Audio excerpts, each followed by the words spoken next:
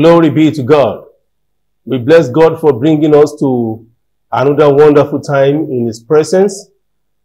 This is our lesson preview exercise for the Directorate of Christian Education. And today we are going to be looking at the last lesson in this year 2021-2022 Sunday School Manual. And this is lesson 51, titled Eternal Rewards. I know many of us love to be rewarded. Nobody wants to labor in vain. And there is a reward, or there are rewards far beyond any reward that anyone can get here on earth. And that is what we are going to be looking at today. As we proceed, let's have a word of prayers. Let's say, Father, please grant all your children abundant grace to endure any affliction or challenge so that we can receive eternal reward in the name of Jesus. Pray for yourself and say, grant me, Lord, the grace to hold on to the end so that I will make it to heaven and receive reward from you in the name of Jesus. So shall it be. In Jesus' mighty name we pray. Hallelujah. Once again, we welcome us because this is the last lesson that we'll be having for this edition of the Sunday School Manual. In a couple of weeks from now, we'll be entering into a new year completely, and we'll be looking at new sets of topics in our Sunday School Manual. We bless God for the series of study we have had so far, especially towards the end of this year. We have been looking at eschatology series. We've studied on the marriage supper of the Lamb. We have considered also the days of tribulation. We've talked about paradise. And today we are looking at eternal rewards. Our memory verse for this lesson 51 is from the book of 2 Corinthians chapter 4 verse 7. 2 Corinthians chapter 4 verse 7. And it says, but we have this treasure in earthen vessels, that the excellency of the power may be of God and not of us. 2 Corinthians chapter 4 verse 7, the Bible says, but we have this treasure in earthen vessels, that the excellency of the power may be of God and not of us. We will be looking at 1 Corinthians chapter 9 verses 16 to 27 as our Bible passage. But before we look at that Bible passage, we want to look through the introduction section of this lesson. It is generally believed that the rewards to be given at the judgment seat of Christ will consist of crowns and other glorious things. The judgment seat of Christ is where believers who made it gloriously to heaven will gather and receive reward. That the fact that the word judgment is mentioned there is not to condemn anyone, because there is no condemnation. We have made it to heaven. It is a place where people will gather, saints will gather, and they will be rewarded based on how they judiciously and effectively make use of the grace that God granted unto them after salvation to serve the Lord faithfully while living on the surface of the earth. So it is a time to reward our labor.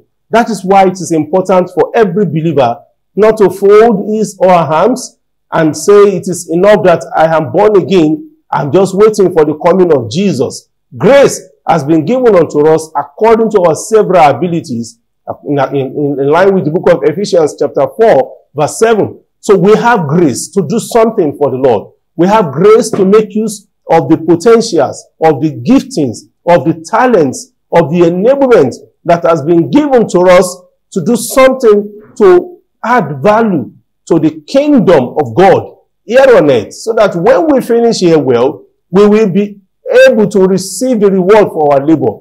And let me assure you, there is no labor for the kingdom that is in vain. The Bible says God has not called the house of Jacob to seek him in vain. So we also that have been grafted into the house of Jacob, the Israelites of God, we have the opportunity to receive our own reward also. We are not laboring in vain. And it will never be so in the name of Jesus. I want to quickly tell us why some of us as believers or as Christians assume that whatever we do for God is because we are just volunteering to do it, that we are volunteers, that we are not being paid for it, and so we can do it anyhow, anytime. No, no, no, no, no. Kingdom business is not done that way. Once you are born again, you have been called, you have been chosen, you have been ordained for a purpose. John chapter 15 verse 16. John 15 verse 16. Jesus Christ said, "Ye have not chosen me, but I have chosen you, and I have ordained you that ye may go forth and bring fruit, and that your fruit may abide." And then he said, "Whatever you ask of me, you will receive." There is reward for our labor on earth, and there is much more, far, far better reward for whatever we do in also when we get to heaven. Apostle Peter, after working closely with Jesus one day, he asked this question. He asked Jesus, "Master, what shall be our reward? We left all to follow you." Oh, Jesus did not condemn him. Jesus did not look at him and being ambitious. Jesus answered him straight away and said, "Peter, don't worry yourself. You see, I want to assure you that in this present world, you are going to receive 100-fold reward for whatever you are forsaking to follow me, to do the kingdom business." He said, much more. When you get to heaven, oh, there is so much reward waiting for you. So believers, we are not volunteers. We are co-laborers with Christ in his vineyard, and there is reward waiting for us for our labor, not just in this world, but also in the world to come, in eternity with Christ. First, we must make it to heaven. Second, we must labor on earth so that we can get rewards while others are receiving their own. That is what we want to consider in this place. The moment that we cross to the other side, that moment, every form of affliction or pain that we might have gone through in this world, we end. And believers that fall asleep will wake up in the Lord. Falling asleep here, according to John 11 verse 11, is symbolic for dying physically. But we don't die, we sleep. And so we are going to wake up on that resurrection morning to receive our reward. Every man will stand before the judgment seat of Christ to receive the reward for what he has done in the flesh. The prayer I am praying for you and for myself is that when that resurrection morning shall come, we will not be found missing there. And when we appear before the judgment seat of Christ, we will be glad because we have rewards and crowns waiting for us. Our Bible passage is 1 Corinthians chapter 9 verse 16 to 27. And it says, "For though I preach the gospel," this is Apostle Paul talking in his writing to the church at Corinth. He said, "For though I preach the gospel, I have nothing to glory of, for necessity is laid upon me." You can see what I was talking about. Why we say we are volunteers. Paul says, no, it is necessary. It is important. I have a mandate to do it. He said, necessity is laid upon me. Yea, woe is unto me if I preach not the gospel. For if I do these things willingly, I have a reward. The opposite of it is doing it unwillingly or grudgingly. When we do it grudgingly, do God's work grudgingly, we don't get the reward. But when we do it willingly, we get the reward. He said, but if against my will, a dispensation of the gospel is committed unto me, what is my reward then? Verily, that when I preach the gospel, I may make the gospel of Christ without charge. That I abuse not my power in the gospel. It's not by placing financial demand on the gospel that we get reward.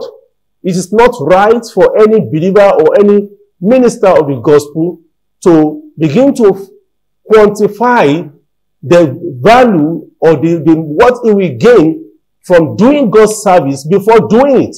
You know, it is common in some places today that you see a minister of God invited for ministration that will first ask, how much are you going to give me? What kind of hotel are you putting me? Those are people that are seeking reward before labor. Paul says in this passage that that is not correct. He said it is not to charge anybody for whatever I am doing, so that I will not abuse the power of the gospel. For verse 19 says, for though I be free from all men, yet I have made myself servant unto all, that I might gain the more. And unto the Jews I became as a Jew, that I might gain the Jews, and to them that are under the law as under the law, that I might gain them that are under the law. To them that are without law as without law, being without law to God, but under the law to Christ, that I might gain them that are without law. To the weak I became as weak, that I might gain the weak. I have made all things to all men, that I might by all means save some. And this I do for the gospel's sake, that I might be partaker thereof with you. Verse 24 says, know ye not that they which run in a race run all, but one receiveth the prize. There is a prize for running the Christian race. So run that ye may obtain. We must run so that we can get the reward. Verse 25 says, and every man that striveth for the mastery is temperate in all things. How do we run to receive the reward? We must run lawfully. Now they do it to obtain a corruptible crown, but we an incorruptible. There is reward, there is crown. Therefore, verse 26, I therefore so run, not as uncertainly.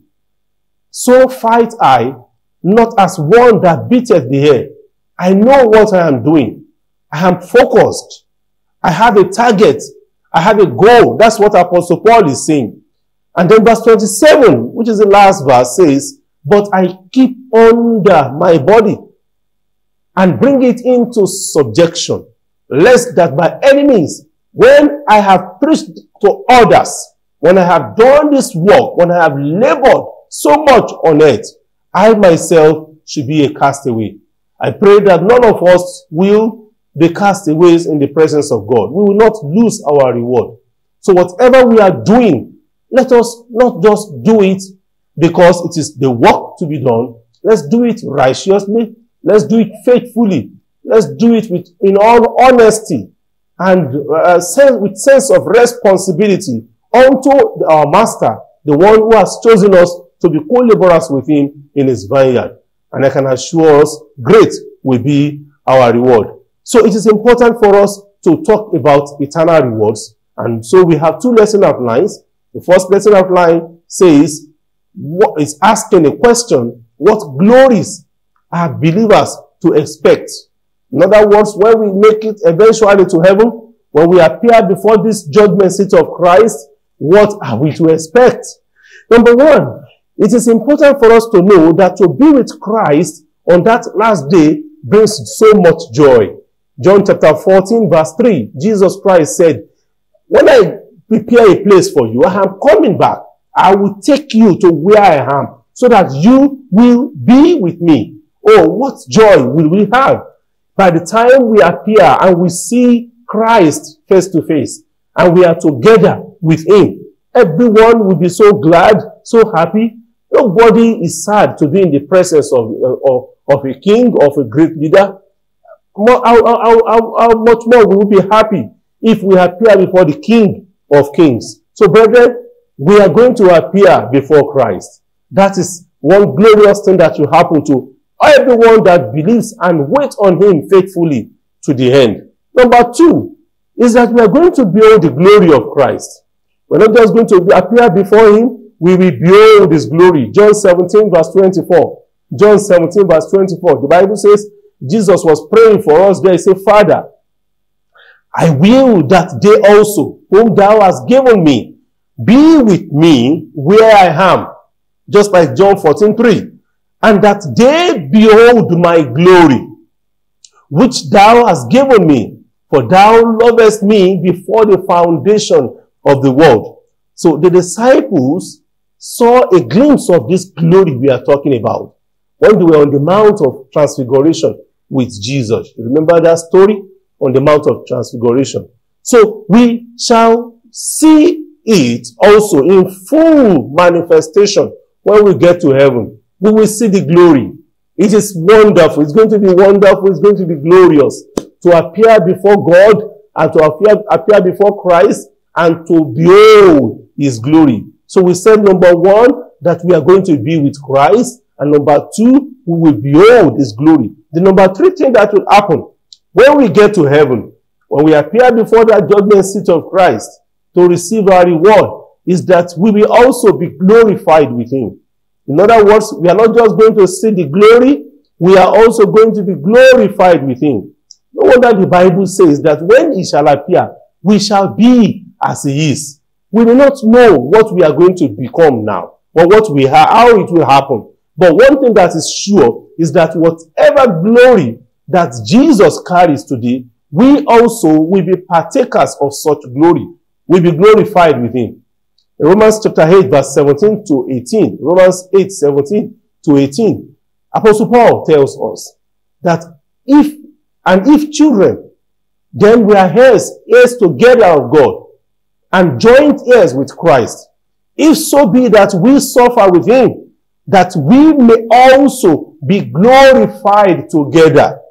So we are going to be glorified together. And then he went further to encourage us in verse 18. He said, "For I reckon that the sufferings of this present time are not worthy to be compared with the glory which shall be revealed in us."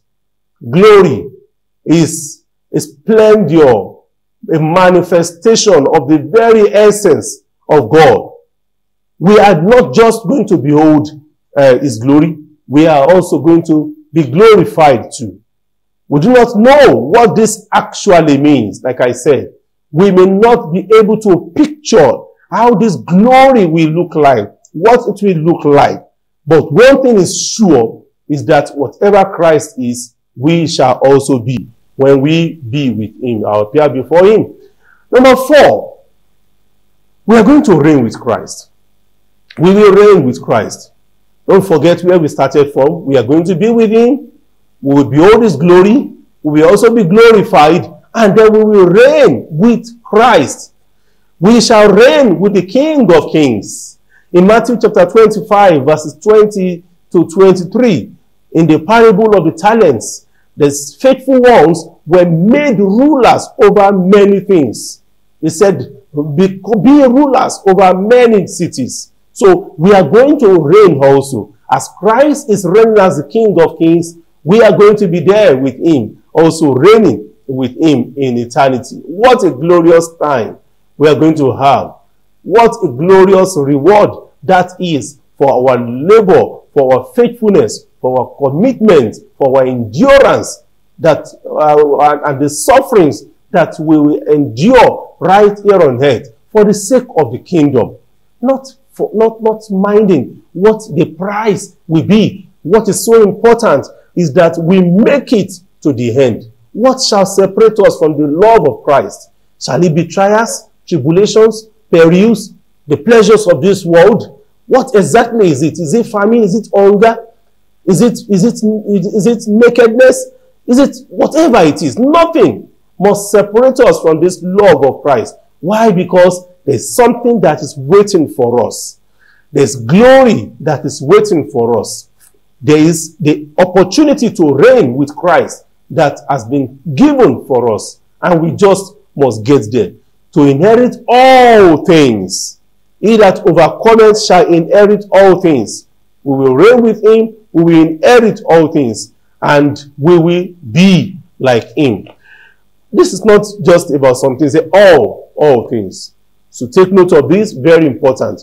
We have looked at this lesson outline. And again, I want you to do this. Let's commit it to heart. Very simple way. What do we expect? What are we expecting? What glory is there that is awaiting us as believers? When we appear, when we make it eventually to heaven, what are we going there to meet? Number 1, we are going to be with Christ, our Master. Number 2, we said we are going to behold his glory. Number 3, we will also be glorified. Number 4, we will reign with Christ because we are joint heirs with Christ. We will also reign with him. We will be given opportunity to reign. Don't forget that during the millennial reign, by the time Christ returns with us, with the saints in glory, he is going to give unto us opportunity to rule over cities. It's going to be a very glorious one. And that opportunity, no believer should miss. Let me go straight to the second outline and then look at crowns. We have considered the glories. Let's look at the crowns. In other words, the reward can be divided into 2, the glories and the crowns. What are these crowns that we are going to receive? Is it possible for believers to win several crowns? The answer is yes. Number 1, there is the crown that is for faithful runners. Faithful runners. 1 Corinthians chapter 9, 24 to 25, part of our Bible passage. The Bible says, "Know ye not that they which run in a race run all?" Of course, that is a symbolic way of representing what we are doing right now, the Christian race, and we are not running in vain. It is a symbol of what we are supposed to do in order to receive that crown. Everyone that is running with an aim. He said, "But one received the prize." And then he challenged us, say, "So run, that ye may obtain. And every man that striveth for mastery," if you are also doing something in order to become better in life, that you are looking forward to a goal to achieve, he said, if you are striving for mastery, for a goal, for something that is glorious that you want to achieve, he said, you must be temperate. In other words, there must be this discipline. There must be self-control in order to be able to obtain. Now, they that do it, they do it in this world. People that run for athletes that participate in race in order to win medals, they run and they put their body under control, under subjection, they discipline themselves. They go through a lot of exercises. What others can eat, they don't eat. What others drink, they don't drink. What they do, others do, they don't do. They discipline themselves. Why? Because their eyes is not just on the mark, their eyes is on the goal. It is one thing to finish, it's another thing to finish well. And I am praying that we will all finish well and receive the crown in the mighty name of Jesus. So there is a crown for faithful runners. Those that with the whole of their heart commit themselves to this Christian race, to this Christian journey, and without looking left and right, not allowing any form of distraction, not allowing the affairs of this world to corrupt them, not allowing influence of friends to take them away from their focus, from their goal. Faithful runners, those that have their eyes on the trophy, those people will receive a crown. That crown is also called the incorruptible crown. It is an incorruptible crown. In other words, it's a crown that can never decay, it can never spoil, it can never expire. An eternal crown. It is won for those who patiently run the race to heaven and are temperate in all things.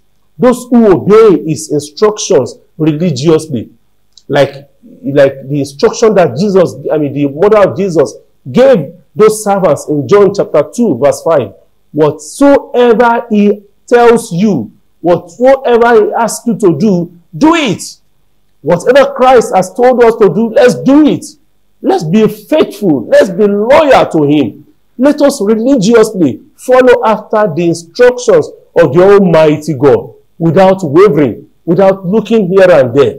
Now, the yes, Lord Christians, those that will say yes, Lord to the Master, they are the people that are called faithful runners, ready to stay with Christ, come rain, come shine. No matter what the situation is, they hold on to that faith that they have in Christ. They are not moved by situations. They are not moved by circumstances. They don't ask questions. God, where is your face? Where are you? Why am I going through this? They are so committed to him that whatever happens, they are so much assured that Christ will never leave them alone. Hebrews 12 verse 1 tells us, and this is a very serious admonition. He said, wherefore saying, we also are compassed about with so great a cloud of witnesses, let us lay aside every weight. Whatever can distract us, let us set them aside. And the sin which doeth so easily beset us. There are besetting sins, sins that we easily commit, sins that without thinking so much we have committed. We must let go of them, and then let us run with patience. With patience. The race that is set before us. I pray that every one of us, teachers, and also our students, will be faithful runners, so that we can receive this crown, the incorruptible crown, for those that endure and run faithfully to the end. The second class of crown that is available for us as believers, as Christians, is what is called the crown for soul winners. There is a crown for those that are committed to winning souls. 1 Thessalonians chapter 2 verse 19. 1 Thessalonians chapter 2 verse 19. The Bible says, for what is our hope or joy or crown of rejoicing? Are not even ye in the presence of our Lord Jesus Christ at his coming? In other words, Paul was saying, what is that crown of rejoicing that we have? It is you, the souls that we have saved. So it is important for us to know that this crown is available for us. It is a crown of rejoicing. For every convert that we have, we are going to receive medals. We are going to receive crowns. Crowns, the third class of crowns we will receive is referred to as crowns for participators. It's also called the crown of righteousness. This is for those that are waiting, expecting the return of the Lord. Apostle Paul, at the tail end of his ministry, when he was through with his assignment, said in 2 Timothy 4 verse 8, 2 Timothy 4 verse 8, he said, henceforth there is laid up for me the crown of righteousness. Wow, that's a glorious one. He said, which the Lord the righteous judge shall give me at that day.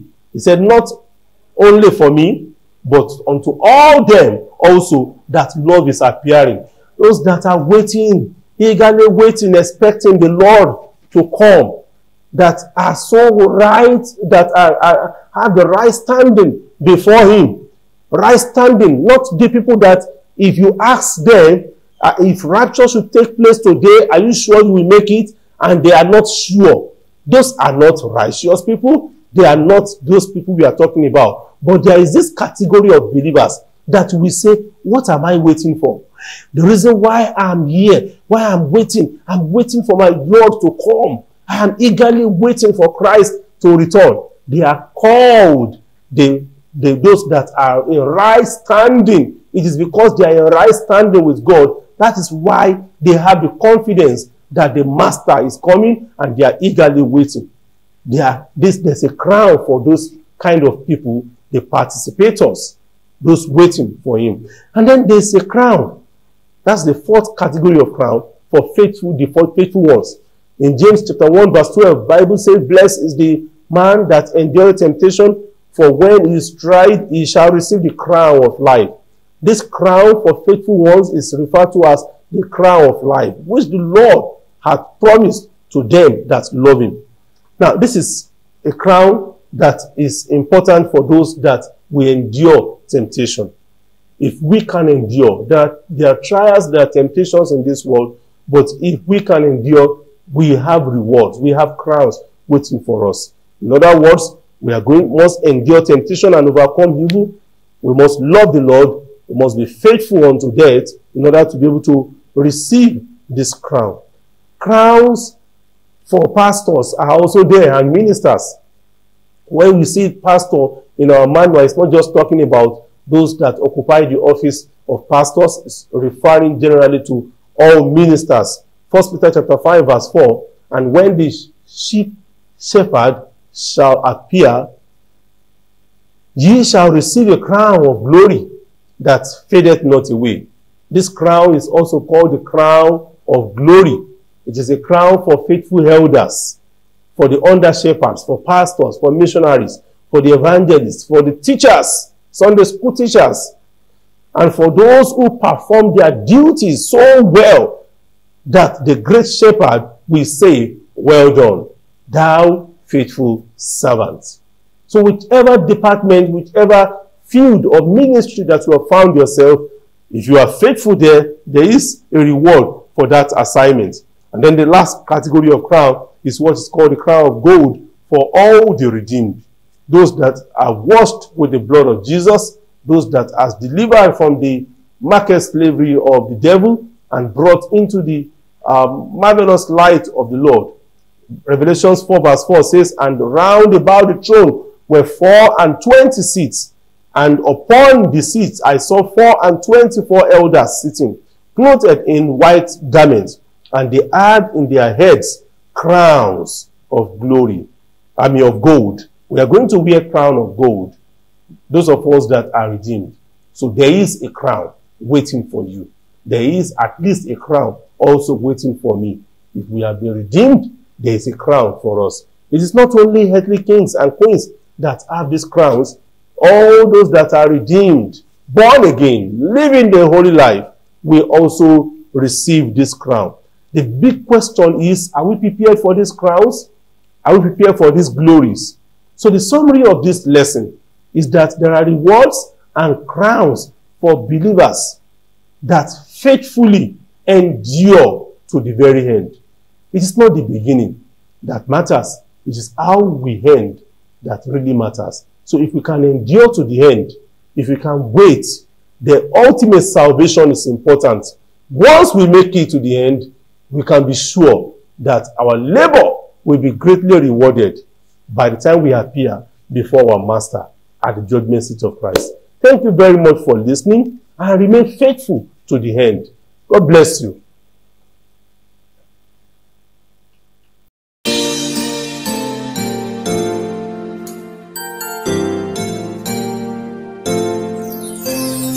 We are redeemed.